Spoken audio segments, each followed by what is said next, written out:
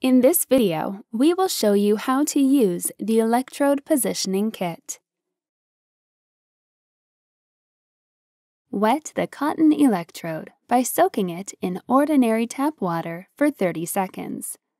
While waiting for the cotton electrode to be wetted, place the gel electrode onto the back of the user's forearm, near the bony part of the wrist.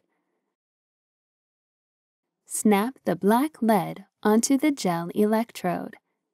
This is referred to as the reference electrode. When the cotton electrode is wet, snap it onto the electrode placement puck. Stimulate muscles on the forearm by placing the puck firmly onto the skin and pressing the red button. We will need to make sure the ReGrasp stim is armed. Please watch the device Quickstart video to familiarize yourself with how to arm the stim.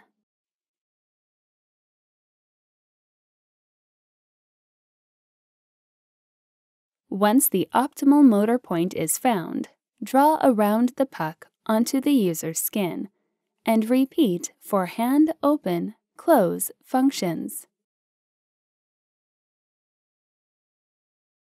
Place the transfer sheet onto the user, with the circle lined up with the location of the reference.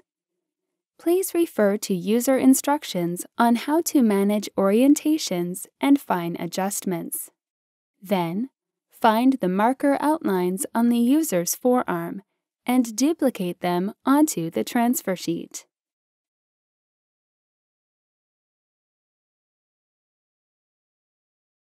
Flip the transfer sheet in order to match the traced contour line with the edges of the garment, and place it onto the inner aspect of the garment. Be sure to match up the reference outline with the electrode at the distal end of the garment. Move the Velcro connector for each electrode, except for the reference, so the electrode positions on the garment correspond to the marker positions on the transfer sheet. Reattach the electrodes.